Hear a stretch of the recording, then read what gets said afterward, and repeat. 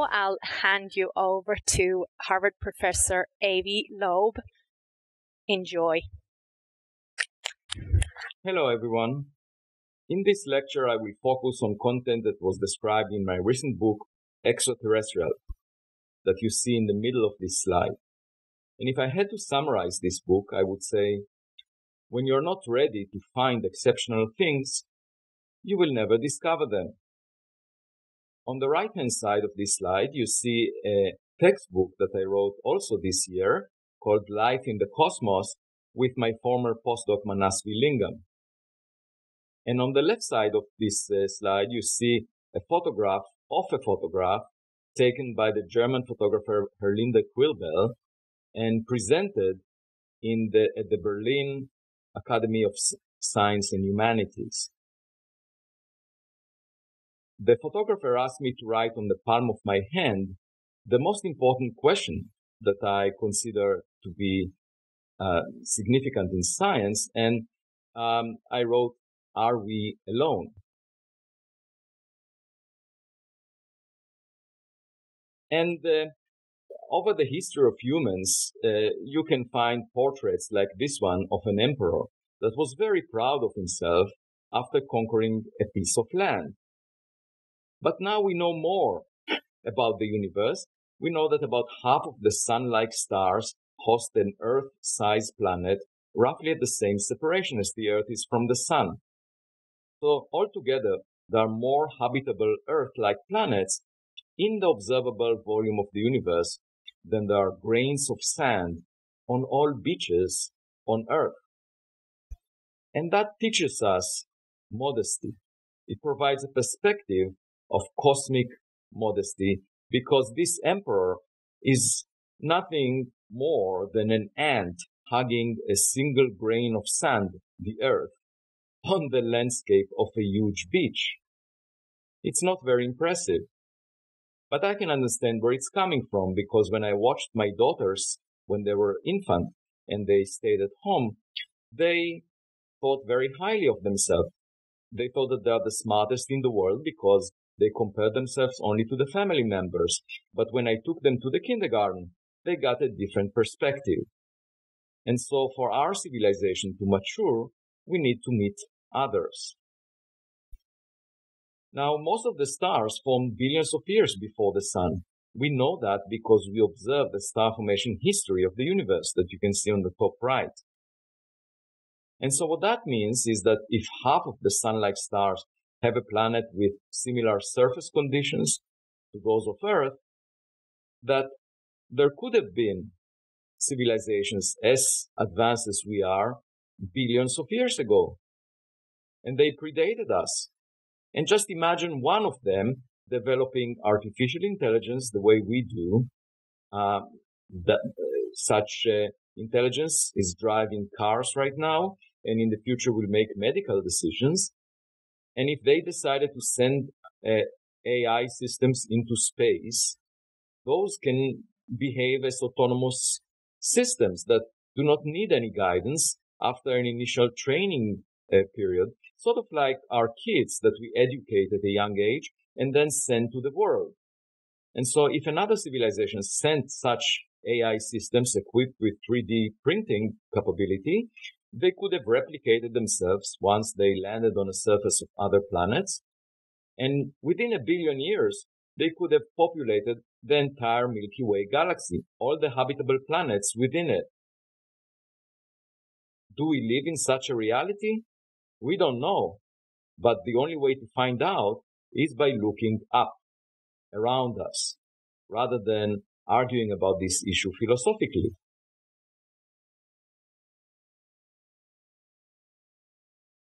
We should not repeat the mistake that philosophers made during the days of Galileo Galilei. 4 centuries ago, they knew that the sun moves around the earth and they refused to look through his telescope. And they put him in house arrest. And of course, all that did was to maintain their ignorance. Of course, we can choose to be ignorant and not look through our windows and argue that we have no neighbors. But that will not get rid of our neighbors.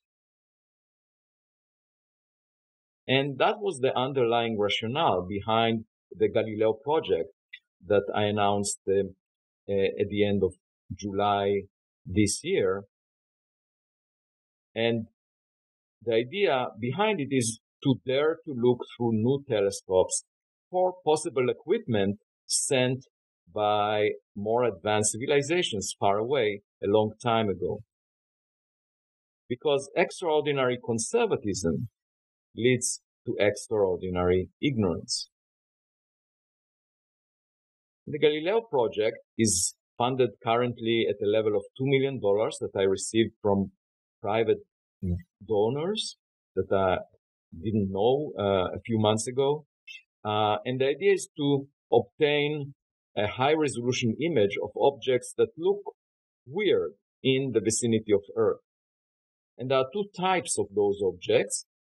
One are the unidentified aerial phenomena in the atmosphere of Earth that were included in the report delivered to the US Congress by the intelligence agencies, arguing that at least in 143 cases, they cannot figure out the nature of the objects that were observed. And so the idea of the Galileo project is to use telescope systems and get a high-resolution image of these unidentified aerial phenomena, UAP. For example, a meter-sized telescope can obtain a megapixel image of a human-sized object at a distance of a mile. And we can potentially tell the difference between a label saying made in country X here on Earth and a label saying made on exoplanet Y far away. And of course, we will use multiple probes, visible light, infrared light, radio waves, and sound waves as well. The second component is to look for objects that enter the solar system from outside and look unlike any comet or asteroid that we have seen before.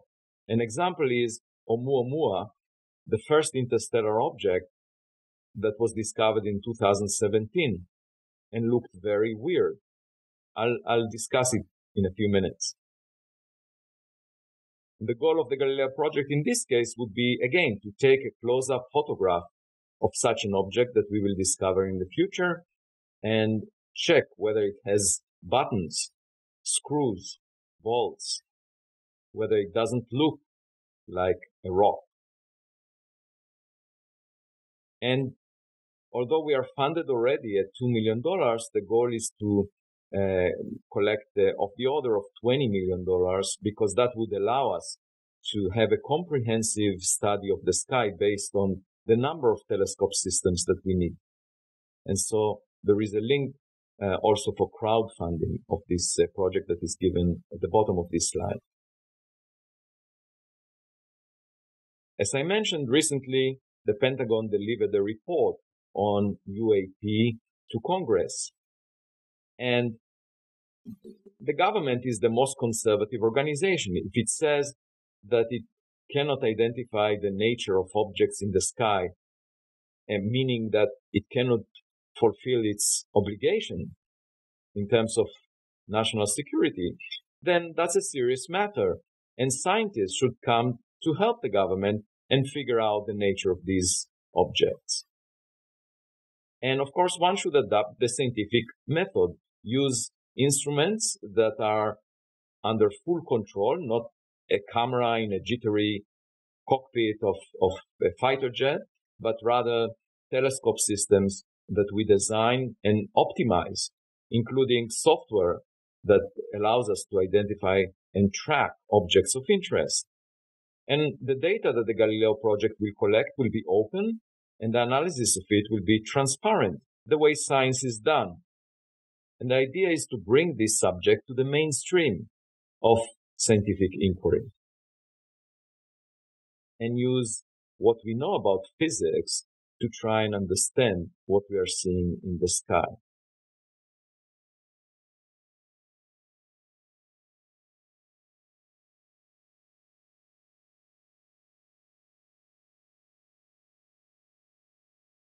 In 2017, the first object from outside the solar system was discovered near Earth by a telescope in Hawaii called Pan-STARRS.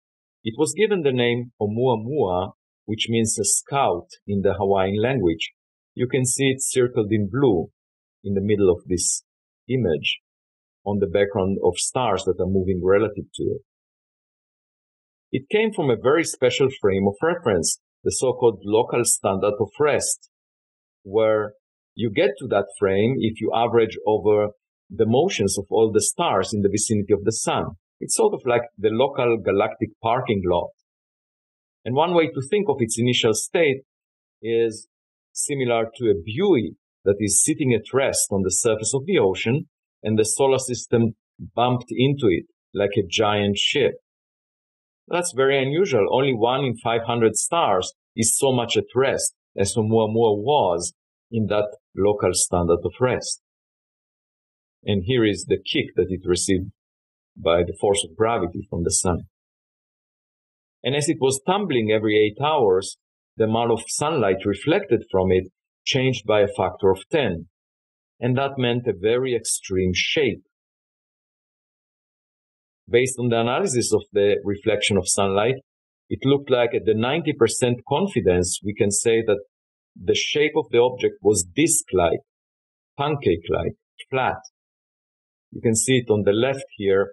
The dark regions imply probability close to unity for the parameters of the orientation of this disk. And if you assume that it's a cigar, that's shown on the right-hand side, you get something of the order of 15% likelihood, only very fine-tuned set of parameters in terms of the orientation of this object allow to get the light curve that was observed. So it was most likely disc-like. And then the most unusual fact is when the Spitzer Space Telescope looked at it, it didn't see any evidence for dust or carbon-based molecules around it. It was definitely not a comet. But at the same time, it exhibited an excess push away from the sun, a force that declined inversely with distance squared, and it couldn't be due to the rocket effect because there was no gas evaporating from this object, nothing seen by the Spitzer Space Telescope. And so, in order to explain this push, you would have needed the comet to lose about 1/10 of its mass. And since there was nothing observed, I suggested perhaps it's being pushed by reflecting light, sunlight. And for that, the object had to be very thin. Nature doesn't make very thin, solid objects. And so I suggested maybe the object is artificial in origin. That's the fundamental question. Was Oumuamua artificial or natural in origin? And in September 2020, just a year ago, there was another object discovered by the same telescope in Hawaii, and it was given the name 2020 SO. And it also exhibited an excess push away from the sun without a cometary tail. And the astronomers that discovered it realized it actually came from the Earth. It was a rocket booster that was launched in 1966 to the moon. And so it had thin walls, and that's why it had a lot of area for its mass, so it could be pushed by reflecting sunlight. We know that we produced this object, definitely artificial. The question is, who produced Oumuamua? And if I had to summarize the anomalies of Oumuamua, it had, first of all, it was discovered when we didn't expect any rock to be found. I wrote a paper a decade earlier forecasting that there would be no rocks found by the telescope in Hawaii, Pan-STARRS, from other systems, based on what we know about the solar system. So its mere discovery was a surprise. It originated from the local standard of rest. Only 1 in 500 stars come from that frame, and so it couldn't have originated from any of the nearby stars. Its brightness from reflected sunlight varied by a factor of 10 as it was tumbling every 8 hours, and that meant an extreme shape, most likely pancake-like. And it deviated from a Keplerian orbit. There was an excess push away from the sun, but no gas coming out of it. And so a push by sunlight was the suggestion that I made. There were scientists trying to explain these anomalies of Oumuamua using a natural origin that they could have envisioned. But in all cases, the suggestion is that we observe something that we have never seen before. And my point is, if it's something that we've never seen before, why not contemplate also an artificial origin? So what were the suggestions? One was a cloud of dust particles that is 100 times less dense than air. The problem with that is, as it gets close to the sun, it will be heated by hundreds of degrees and will not maintain its integrity. Another suggestion was maybe it's a chunk of frozen hydrogen, an iceberg the size of a football field. The problem with that, and of course the suggestion is that when it evaporates, you won't be able to see the hydrogen because it's transparent. But the problem is that hydrogen evaporates very easily. We showed it in a paper and demonstrated that it would not survive the journey through interstellar space. Then there was a suggestion maybe it's a nitrogen iceberg. Again, something we've never seen before, that was chipped off the surface of a planet like Pluto. The problem with that is the mass budget. There is just not enough nitrogen in the Milky Way galaxy to produce enough chips such that one of them would be Oumuamua.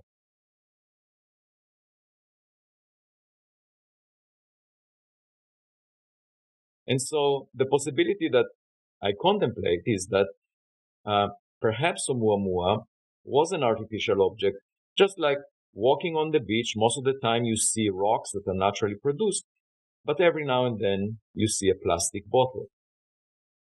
And that was Oumuamua. And of course, if you imagine a caveman finding a cell phone, the caveman would argue that the cell phone is a shiny rock because the caveman is used to playing with rocks.